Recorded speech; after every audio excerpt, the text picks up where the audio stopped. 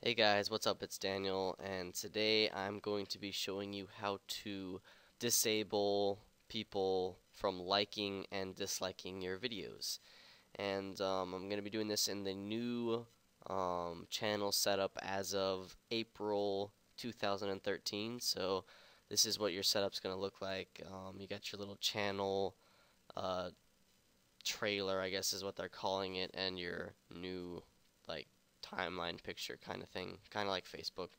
Um, your videos are going to be down towards the bottom more. So anyway, the first thing you're going to want to do is go to your video manager, and when you get there, you're going to select the video that you want to have disabled on, and you're going to click edit for it. So I just uploaded this video about a couple hours ago. I'm not going to actually disable it, but I'm just going to temporarily disable it to show you guys. So I'm going to click edit, and it's going to take me to my description and all my editing tools down here.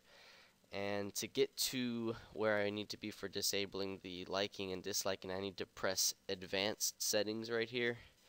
And down here, there's a button or a box that's checked that says users can view ratings for this video.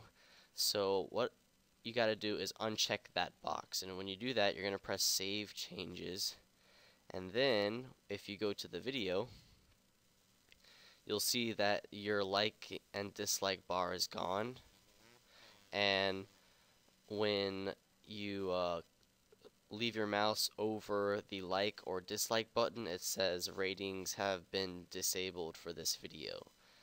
So it's pretty simple.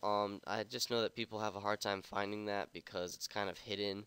They should make it right in front of you, that just like a plain old button that you can press, but they don't. So I hope this helped. If you found it useful, go ahead and subscribe and like the video, and send me more ideas for future videos. I like to be able to help you guys out as much as I can, so I guess I'll see you guys next time.